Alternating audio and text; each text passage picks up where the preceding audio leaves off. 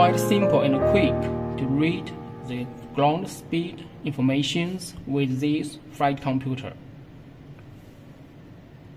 And here, the outer scales here, these numbers are for the flying distance. And the gray color parts here, the inner scales here, is a raise for the time.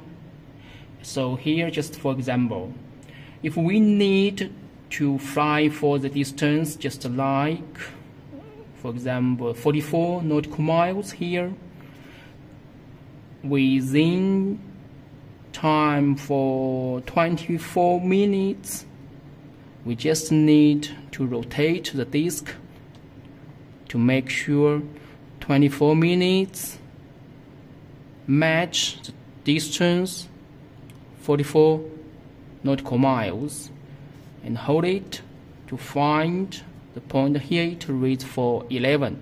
11 means 110 knots, and it also means the ground speed needs 110 nautical miles per hour if we need fly for the distance